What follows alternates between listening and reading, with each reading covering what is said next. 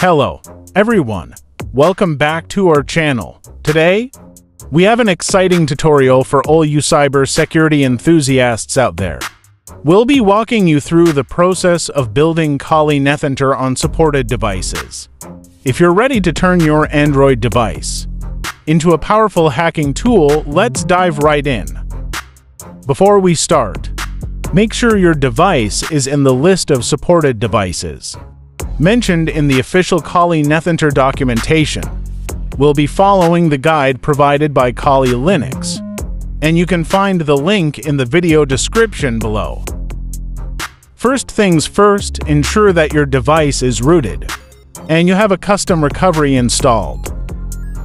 Visit the Kali NetHunter GitHub page and follow the guide to download and install the necessary dependencies. This includes the Android SDK and DK and other tools crucial for the build process. Take your time with this step to avoid any issues later on. Next, clone the NetHunter repository to your local machine using the commands provided in the documentation. This will fetch all the necessary source code and files for building NetHunter. This cloning process will take time, and it depends on your internet speed as it will download around 2 gigabytes of data, so be patient.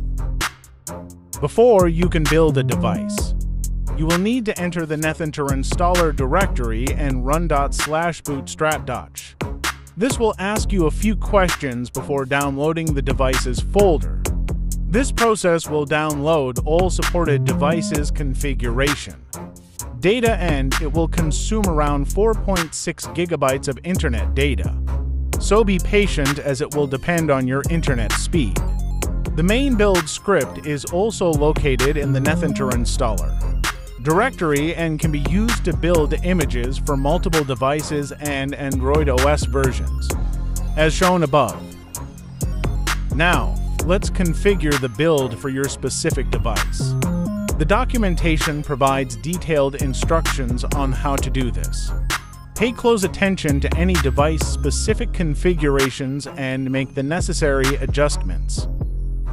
With the configuration set, it's time to build NetHunter. Follow the provided commands to initiate the build process, depending on your system's resources. This may take some time, so be patient. Once the build is complete, you're almost there.